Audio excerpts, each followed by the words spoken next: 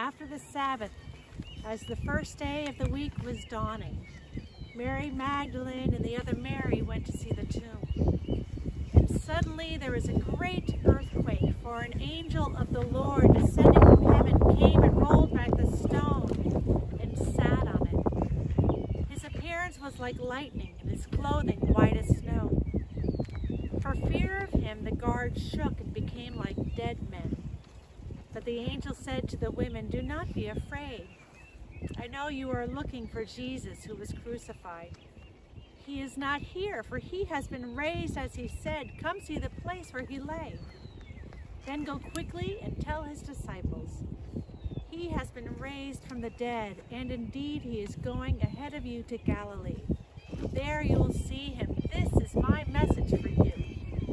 So they left the tomb quickly with fear and great joy and ran to tell his disciples.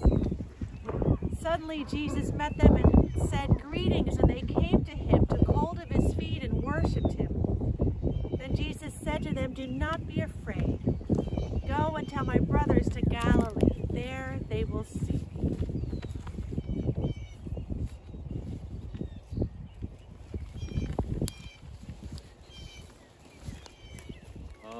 Alleluia, alleluia, alleluia, alleluia, alleluia, alleluia, alleluia, alleluia. Christ is risen, Christ is risen, Christ is risen, Christ is risen, Christ is risen, Christ is risen, Christ is risen, Alleluia. Christ is risen. He is risen indeed. Alleluia. We welcome you on this Easter morning to the banks of Spruce Creek here in Kittery Point, and welcome you to this day, this new Easter day, Easter day unlike any other we have known. We do invite you to join us in the friendly confines of the porch down the road at 10 o'clock for another service of worship and some really, really special music. We are not eyewitnesses to an event, as were Mary and the disciples. We have not journeyed through a dangerous city to seek answers or consolation. We have not seen angels gathering at the rim of this day or wept in the garden this morning because we could not find him. But we are here to attest to a story that has not lost its power during 20 centuries of change and conflict. We are here because those before us carried this story as if it were precious gold, cherished it as if it were the key to a hidden wisdom. Sisters and brothers in Christ, take your places here today, wherever you are, in celebration and in awe. What you have heard has the capacity to change the world. Your very presence attests to the rising up of life from the tomb of despair and to the uncontrollable power of God. It is Easter morning again, an Easter morning unlike any other we have known, and we will celebrate. When the world was young at that first sunrise, and the new light held a promise of new days and fresh mornings, the Word spoke. When the Word spoke and creation sparked and the Alleluias unfolded, the dawn was set free. When the dawn was set free, the trees clapped hands and mountains bowed, and the birds sang a new song, fresh every morning.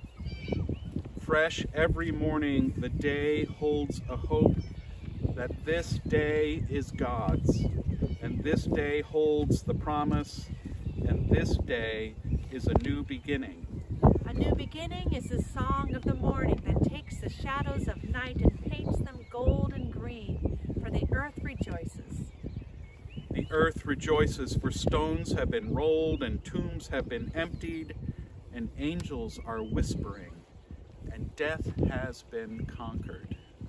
Death has been conquered, and resurrection has left footprints in the dew that tell us he has gone ahead of us. He is not among the dead. He is not here. I have a meditation that was written by Margie Nickerson, who is the aunt of my friend Leah Roth. The very first Easter was not in a crowded worship space with singing and praising. On the very first Easter, the disciples were locked in their house. It was dangerous for them to come out. They were afraid. They wanted to believe the good news they heard from the women, that Jesus had risen, but it seemed too good to be true. They were living in a time of such despair and such fear. If they left their homes, their lives and the lives of their loved ones would be at risk. Could a miracle really have happened? Could life really had won out over death? Could this time of terror and fear really be coming to an end? Alone in their homes, they dared to believe that hope was possible, that the long night was over and morning had broken, that God's love was the most powerful of all, even though it didn't seem quite real yet. Eventually, they were able to leave their homes when the fear and danger had subsided. They went around celebrating and spreading the good news that Jesus was risen and love was the most powerful force on earth. This year, we might get to experience a taste of what that first Easter was like, still in our homes, daring to believe that hope is on the horizon. Then, after a while, when it is safe for all people, when it is the most loving choice, we will come out, gathering together, singing and shouting the good news that God brings life even out of death, that love always has the final say. This year, we might get the closest taste we have had yet to what that first Easter was like. Christ is risen. He is risen indeed. Alleluia. Let us pray. O God, we repeat our Easter shouts of surprise and joy again and again, for news of your victory over powers of death and evil is news so startling, so amazing, so different from the news that bombards us day by day. Beyond our comprehension, you startle us again and again and again with resurrection life, bringing grace and hope and joy into our world day after day after day. You, in your risen power, are shaping all our days. And so we praise you, O God, Father, Son, and Holy Spirit. Amen. Amen. Christ is risen. He is risen indeed. Alleluia. And all God's people said, Amen. See you at 10.